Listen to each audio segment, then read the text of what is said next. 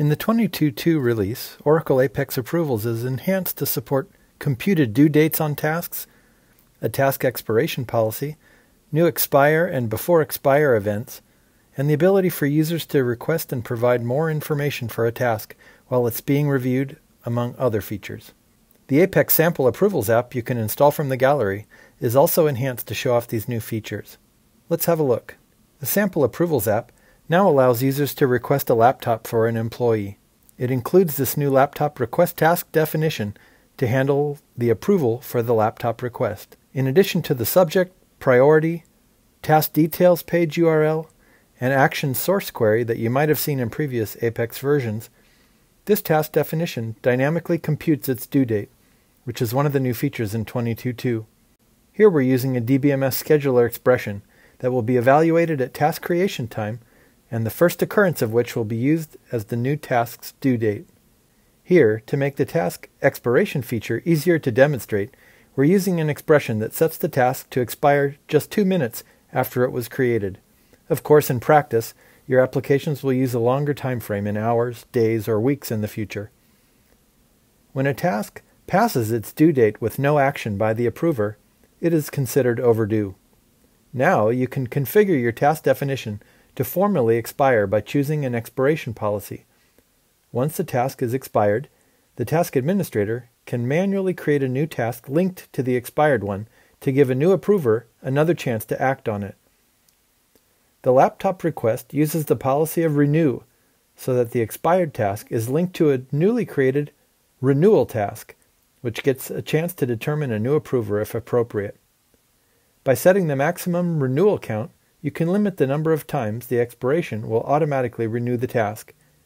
Here in the sample, the maximum renewal count is set to 2. After that point, the task administrator can still renew it manually. The laptop request uses a dynamically computed approver by calling a PL/SQL package function getLaptopApprover, passing in the task renewal count as a parameter, so it can figure into the logic for who to assign the task to as it gets renewed 1 or more times. In the sample, the getLaptopApprover function first assigns Jane, then on first renewal it assigns Steve, and finally on the second renewal it assigns Bo. Using the new before expire event, the laptop request task definition sends an email to the approver reminding them the task requires their attention. In the sample, where the task expires in just 2 minutes, it's set to send the email 1 minute before expiration. Sarah's logged into the app and requests a new laptop for Blake. She sets the date by when Blake needs the laptop to one of the highlighted weekdays on the calendar and clicks Submit to create the new task for approval. In the Pending Approvals page, we see the new task got assigned to Jane. Jane views the task and asks for more information. How old is her current laptop? Sarah logs in and provides additional information. 5 years old. Looking again at the pending approvals when logged in as Jane, we see her task expired 26 seconds ago. If we force the deadline handling to happen now, instead of waiting for the hourly job, we see the task has been expired and a new renewal task got created and assigned to Steve.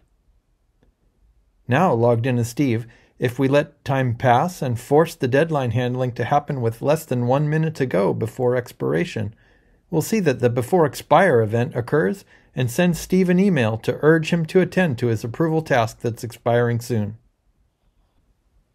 Steve can look at the task details. If he wants to see the comments from previous tasks in the task renewal chain, he can check this checkbox and see those task comments appear. To see the history from previous tasks in the renewal task chain, just check this checkbox.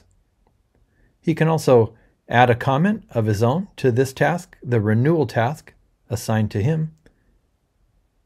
And finally, click the Approve button to approve the task from here.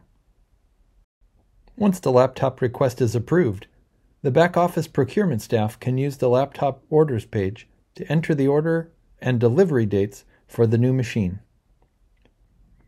Once an order date and a deliver date have been entered for the approved laptop, and those changes get saved, the information will disappear from the laptop order management screen.